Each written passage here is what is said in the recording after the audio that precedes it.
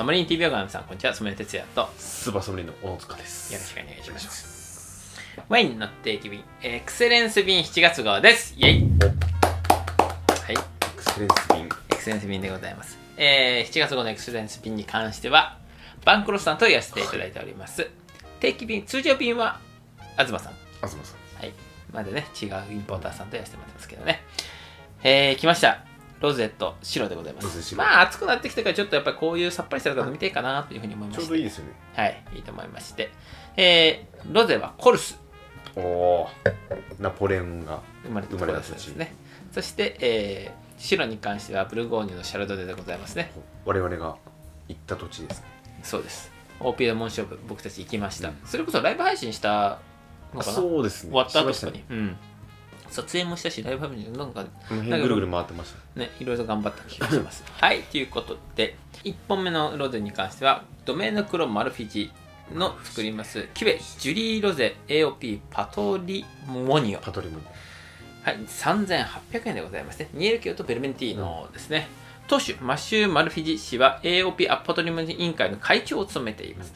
樽を使用せず、テロワール主義であるにもかかわらず、アンフォラ醸造に挑戦するなど、新しい試みにもチャレンジしている。使用する畑は3つの区画で、グロッタ・ディ・ソールは、ベルメンティーノ2ヘクタール、ニエルキオ 1.5 ヘクタール、ラバニョーラっていうのか。ラバニョーラはニエルキオ2ヘクタール、ニスカ・アプティブグラン3ヘクタール、ベルメンティーノ3ヘクタール、ニュースクロニデラ。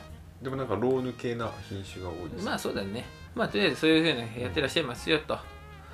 アンフォラ発酵以外のワインは区画名がワイン名となっています。ワインはすべてエコセール認証取得済み、自然酵母使用、MLF あり、SO2 は収穫時と発酵終了時にごく少量加えるが、瓶詰め時には加えないため、軽くフィルターをかける場合もありますよということですね。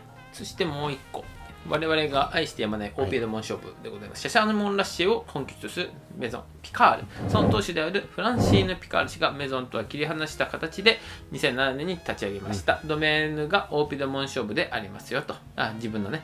シャサーニ・モン・ラッシェ、ピリニー・モン・ラッシェ、3等馬に30ヘクタールをむちゃくちゃできるな。2010年にヴィンテージがファーストヴィンテージ。リリースの時の醸造はニコラ・ポテルなど腕を振るったニコラ・ポテルなどで腕を振るったファブリス・レーン氏、後に、ドメーヌ・ルフレーブの醸造を手掛けたアントワーヌ・ルプティ氏がディレクターとして2019年で、栽培は13年より全てビオディナミ、過剰なメディア露出はせず、ひたすらその質のみを追いかけています。セット。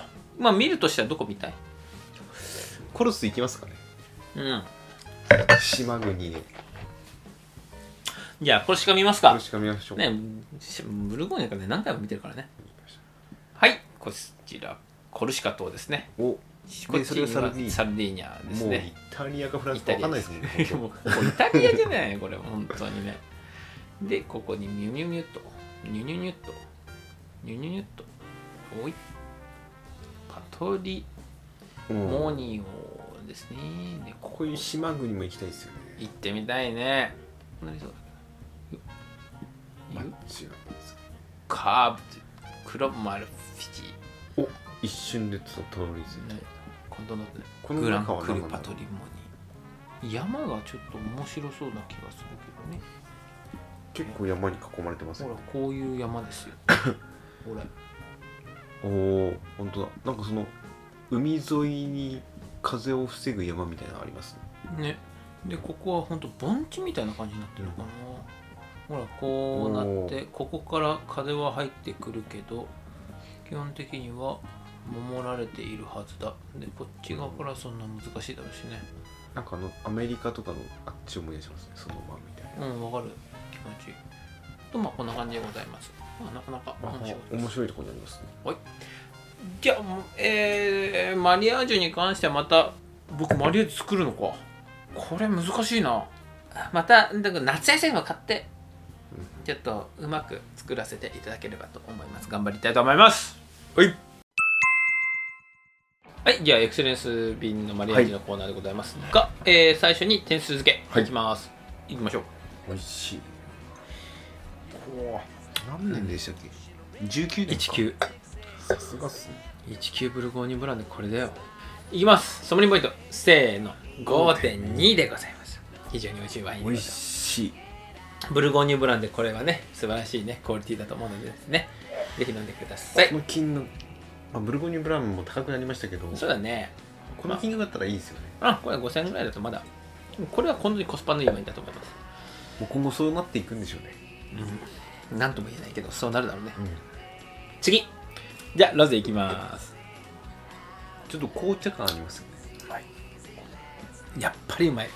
果実味、乗り方、酸味もリンゴの香りもしつつの、リンゴのちょっと皮、そう皮だけの香りみたいな、非常にある。赤リンゴね。そうう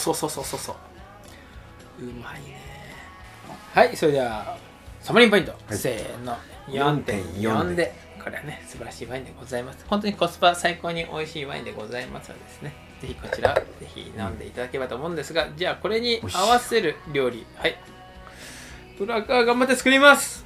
今回はテーマたけししいたけね、しいたけは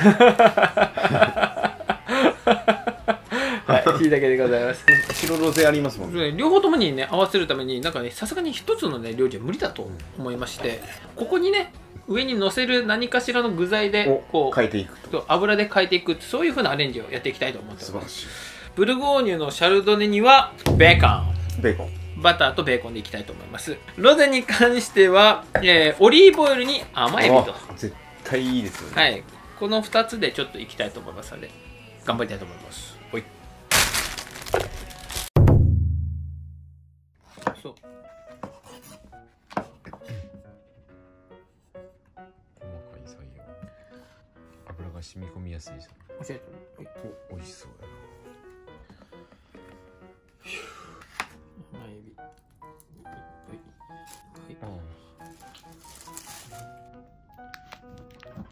こんなもんかな。はい、ほい、確かに細かくよっ。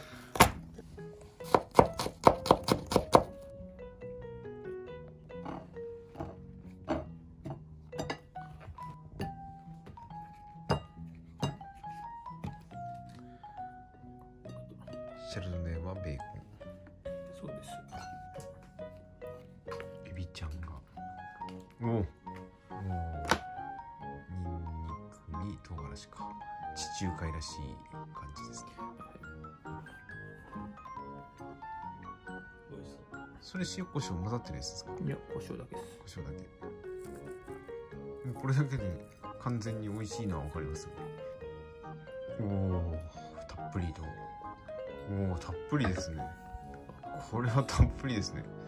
容赦ないオリーブオイルが。四つ葉の発酵バターですね。絶対胡椒は胡椒ですね。胡椒は必要ですよ。ちょっと。よいしょっと。よいしょっと。おい。以上。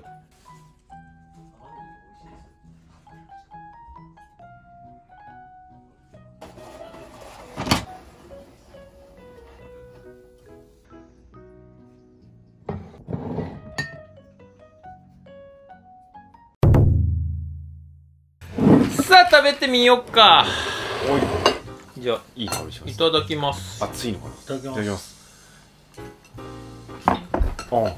ものとしてはめちゃくちゃ美味しい。うまいね。ごめん。これは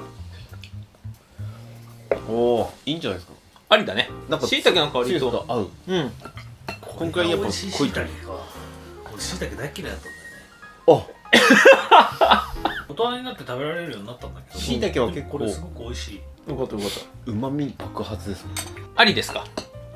あり中のありです。よかったです。次じゃあいただきます。うまいじゃん。勝った。いい。アヒージョ感ある。このキノコのベースがね全部包み込んでくれるっていうか、全然しいたけの味も違いますね。ね。もう美味しいしいたけやったら作ろう。つまりは美味しいだけ。合格。美味しい。合格。ありがとうございます。ということでまとめいきたいと思います。しいたけ買ってきてください。生しいたけ。生しいたけですね。干ししいたけではさすがに無理なので、無理です。無理ですね。料理工程見ていただければ分かるんですけども、まあ今回はマッシュルームでもいけますかね。マッシュルームでもでかいマッシュルームを売ってるところあるんですけど、ほとんどないので、しいたけでやっていただければいいかなというふうに思います。そうね、やっぱりブルゴーニュはバター、地中海系のワインにはやっぱりオリーブオイル、これねバッチリ合うと思いますので、ぜひですね、それでおのおの好きな感じで味付けしてもらえれば多分合うんじゃないかなと思いますので、ぜひやってみてください。以上でございます。いや、今回本当また良かったね、これね。めちゃくちゃいいと思いますよ。ということで、7月号はこれ以上でございます。また次回お会いしましょう。さよなら。